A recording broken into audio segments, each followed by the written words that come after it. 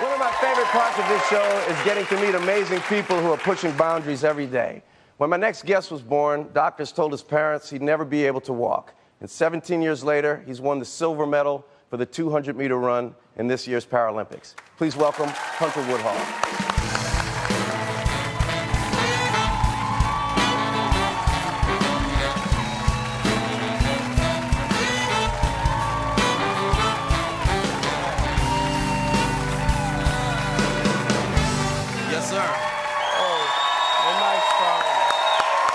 Welcome. Thank you very much. Have a seat. Appreciate it. Thank you. How you doing, Hunter? I'm doing great. Happy to be here. It's awesome. Wow. Everybody's a little bit blown away by you right now. And you just got out here. Hey, I'm excited. We're having a good time. So you must have worked your tail off to win both of these medals. How did that feel? It's hard to put into words, honestly. I mean, just like you said, so much work, so much dedication, just, you know, putting my whole life towards this and trying to make the people proud that are supporting me. As well as, you know, just representing my country in that way and being able to represent the people that supported me that whole way. I think it was just one of the greatest accomplishments. It's incredible. And they told you wouldn't be able to walk, much less run, much less win at the Paralympics. I mean, was that a motivation to you, or how did it make you feel to be able to prove everybody wrong?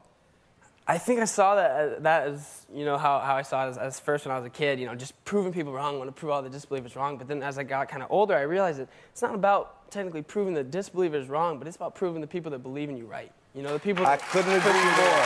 Yeah. I couldn't agree more. That's such an interesting point. Because people often talk about, you know, the haters out there. The haters are what motivate me. I don't pay any attention to the haters. Don't worry about it. You know, just surrounding yourself with a great support group and the people that are going to help you get to that point. That's terrific. You know, Shriners Hospitals for Children is a nationwide network of hospitals providing excellent expert special care to children regardless of a family's ability to pay. And how have they helped you in your journey? What they've done is amazing. I think, you know, my whole entire life, I was treated as a kid with a disability. You know, growing up in school, I was bullied a lot because I was different.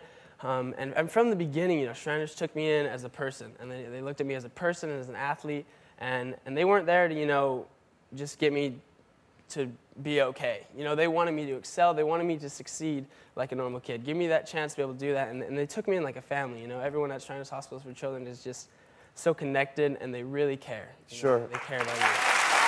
That's great. Hunter's mom, Barb, is here. Barb, hi. How are you? As a parent, what does it feel like to see your son achieve such extraordinary goals? To see him winning the medals when he was born, we had no idea what his future held. And we know there's greater things to come.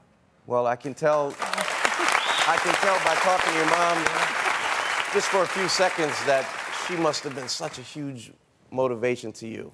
That's incredible. Absolutely. I mean, that's another thing is, like I said, just surrounding yourself with the right people. And she was one of the people that treated me like a normal kid, just like my hospital family, my family.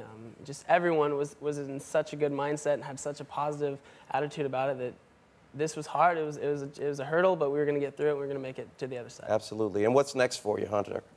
I'm going to keep living life. I'm really looking to go and run to college.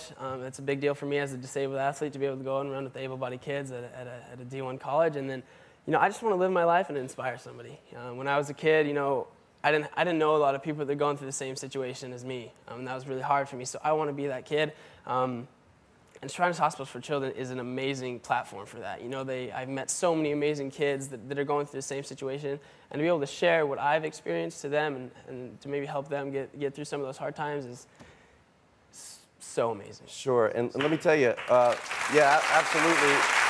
I sure hope that in any free time that you have and going to a D1 school, you probably won't have any free time, but I sure hope that you find some time to do just what you're doing now to these folks and the folks at home, because it's absolutely imperative with a man of your talent and your insight to spread that word. You're doing incredible work. For more information about Shriners Hospitals for Children, go to harrytv.com.